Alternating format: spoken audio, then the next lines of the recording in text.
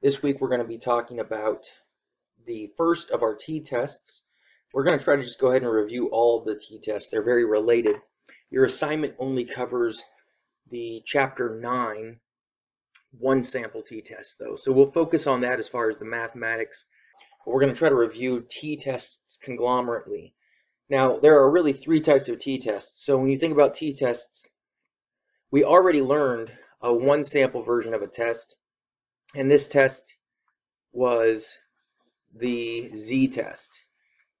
And that's for one sample. And that's when you're comparing one sample against an expected value. So we originally learned it as the z-score. Then we learned that there's this z-test. A z-test is performed when you know the population variance, or standard deviation here, sigma or sigma squared. So that value has to be known. If it's not known, you can't perform a z-test. You have to do a t-test, and that's what we're going to talk about today. So this is when sigma is unknown, so you have to estimate it with a sample, and you use a sample standard deviation, right? But there's also additional extensions of this t-test. So we're going to learn about the independent samples and the related samples t-tests, which are, again, cases where you're not going to know, you're going to estimate, but this is, instead of one group against an expected value, this is going to be two groups, right? So you're comparing two groups against one another, and this is comparing people normally to themselves. So we like see if you are different at the beginning and the end of class, but sometimes we use what's called matched samples in the related sample t-test. So these are two different versions of it. But so these are the three types of tests we're going to look at. And I always say the universal test is really an observed against an expected value, and it's hedging this whole thing over a standard error, the expected chance difference, which is measured again by a standard error. And we learned that concept in Chapter 7. So we've got all of these things that we're talking about right now, and we're looking at t-tests. So the t-test was initially established by Sir William Seeley Gossett, publishing under the name Student. He worked for Guinness Breweries.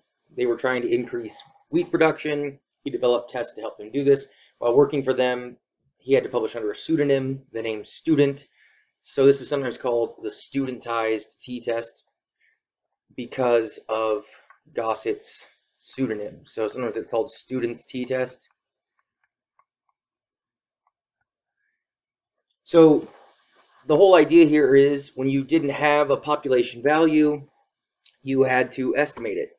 Now, some of the things about this that are worth noting, though, is unlike the z distribution, the standard normal distribution and normal distribution, which never changes its shape, right? The standard normal distribution was always this nice normal looking curve. It never changed shape. It was always the same. This isn't the case with t. T is approximately normal, and it changes its shape as a function of degrees of freedom. And degrees of freedom matter here again, remember, because degrees of freedom come into play when we are dealing with sample estimates instead of population values. We learned that when we first handled them in Chapter 4, because in Chapter 4, we learned that if you were dealing with a population variance, you could just divide by n, but a sample was n minus 1 because of a loss of degree of freedom. So that same thing comes into play here, where we're going to have to know the degrees of freedom because the distribution, as you can see in this picture, changes its shape as a function of degrees of freedom. More specifically, if the degrees of freedom are infinite, then the distribution is exactly equal to a z distribution. Because again, if you had infinite degrees of freedom, you know everything, you know the value of sigma. However, when you have fewer degrees of freedom, what happens? More values are in the tails and fewer values are in the center. Now what this does is it makes it harder to have a very rare value. Because remember, the quicker this line, right, the quicker this asymptote approaches the x-axis, the space under here represents how frequent something occurs. Right here, probability of x is on the y-axis. So here where the black line converges on the x-axis faster, these values are rare when they're still not considered statistically rare or significant at this point. And you see that the degrees of freedom is lowest for this orange curve, and it's the tail that stays farthest from the x-axis for the longest period of time, the longest distance from the mean, from 0. So this is a good thing, because what it does is it means when you're going from fewer observations, you expect the differences to be greater if you want to make the inference that they are meaningful. I often use the analogy in real life. We do the same type of thing. You could imagine if you get promoted at a job, you're a manager, and your job as manager is to consider, employee punishment, people who are late. You have to keep track of those things. Well, if you have a new employee, and this new employee is a minute late the first day, it might be a little extreme to make the decision based on that one observation, right? Only one observation, very little data, and it's a very small effect. It's a minute. So it might be a little extreme to decide this person is a late person, right? To draw that large, broad inference about this person from a small effect that's only based on a single observation. Now, on the other hand, if you have this person coming late 2 hours for no good reason, even based on a small amount of data, it's probably reasonable to draw the inference that this person is a late person, because that is a very large difference. So basically, if you think about like time of lateness would be on the x-axis, right? How extreme is their lateness? And then how likely is that to occur? A minute is not a very extreme value, and so it's not going to be significant if you have small degrees of freedom, right? But if you're 2 hours late, that's such an extreme value. It's so far out that even on one observation, it's probably something we would consider significant. It's probably meaningful. And so we would stop and say, wait, this employee is probably not reliable. We might want to rethink this. Now, on the other hand, if that employee is 1 minute or 5 minutes late, but they are that way every day for 2 months, well, then you probably can draw the inference that this person is a late person. Because now, even though it's a small effect, you have so much data, right? So many observations to go on that you can conclude that it's probably a real thing.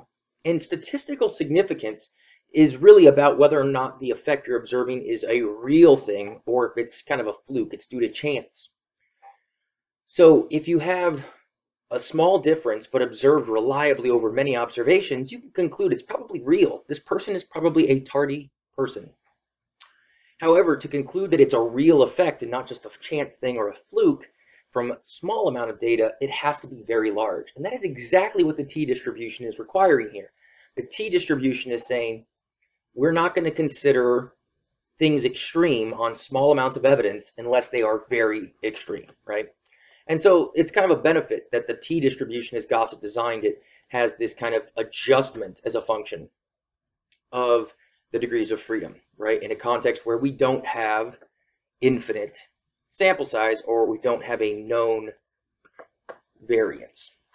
So the one sample t-test is what we're going to focus on today. And the one sample t-test is really very, very similar. If you remember the z-test, if we were computing a z-test, right, it is a sample mean minus the population mean over the population standard deviation divided by the square root of n, which is, of course, this term here is what? It is the standard error of the mean, right? That's the denominator here. So here on the numerator, you have the differences between the expected and observed value, right? The observed value here is the sample mean. The expected value is the population mean. And in the denominator, you have the standard error of the mean. Now, the one sample t-test is really the same thing. What's going to change? Again, we don't know sigma. So you're going to have a sample mean. You're going to have an expected population value. You're going to have a sample standard deviation divided by the square root of n. This is still the standard error of the mean, but this is now describing the sample instead of the population. So really, it's the same thing, right? You're doing the same test. You're just applying it in a different context as a function of whether or not you know sigma, right? Do you know the population variability, variance, or standard deviation? So we're really not doing anything super unique. This is very much what we did last week. We're comparing one sample against some expected value, and we're determining if it's significant by using the standard error to decide whether or not what we see is likely due to chance, right? So again, ignoring X, Y doesn't matter. Your book, your book likes to use APA notation, which a sample mean in APA notation, if you remember, is capital M. In statistics, we often write X or Y bar, right? This is the stats notation for a sample, right? And then, of course, if you remember, mu is the stats notation for a population mean instead of for a sample mean, okay? Here we, again, can abbreviate standard error of the mean with the symbol. So this whole term, this is mathematically, this is how you would compute the standard error of the mean, right? And symbolically, how we represent that would be the standard error subscript mean. And this is telling you that this is the standard deviation that belongs to the means. Because remember, standard errors are the standard deviation of a sampling distribution. And in this case, we're talking about a sampling distribution, right, of the sample means. So the sample means are in here, not just scores. So the standard deviation is the standard deviation of the sampling distribution of the mean, which is computed based on the central limit theorem that way, right? So these things are all the same thing. If I write s divided by square root n, that's the standard error. If I write s subscript x bar, that's the standard error. If I write STM, standard error of the mean, all these things mean the same thing. And again, it goes back to the universal test being the observed difference, the difference between the estimate, sample mean, and the parameter, the expected population value, over the standard error. Commonly, the expected value under the null hypothesis is going to be 0. But that's not always the case. If the value is not 0, it will be given to you in the problem. They'll say something like, imagine a teacher has a group of students, and this teacher wants to know whether the students perform better on the SAT than the state average. The teacher knows the state average, but the teacher does not know the variability for the state SAT scores. So the teacher's class gets a score of 1120 on average. Teacher's class has 25 students.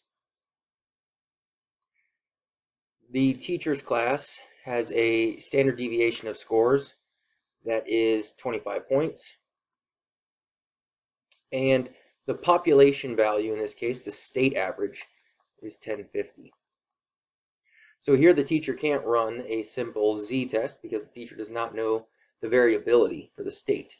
So the teacher does a one-sample t-test,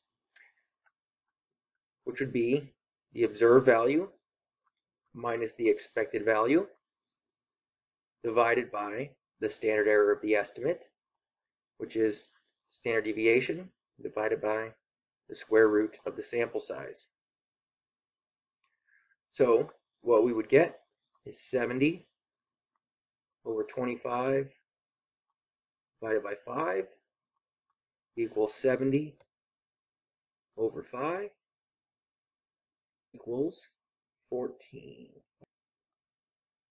So we have a t-score of 14 on 24, because n minus 1 in this case, because we have one estimate, the sample mean, right? So our DF for a one sample test is n minus 1. We start with n, lose 1 for every estimate, right? And you can always see this by looking in the numerator for the number of estimates. This is the population value, not the estimate. So we're going to have 25 minus 1, 24 degrees of freedom. So we have t on 24 degrees of freedom, which is in parentheses in APA style, equals 14. And then we would look up the p-value with this, the same way we would do with z's. And this is going to be a very small p-value, so I'm going to write less than 0.001. Because if we look this up using GraphPad, Excel, or in your book, you will find that that is going to be a very significant value, a very large t-value. And so here we would have a significant difference. This difference then indicates what? It indicates that the teacher's students, in fact, are significantly outperforming expected value. So they're doing better than the rest of the state. So this is a good thing, and this is an example of a use of a one sample t-test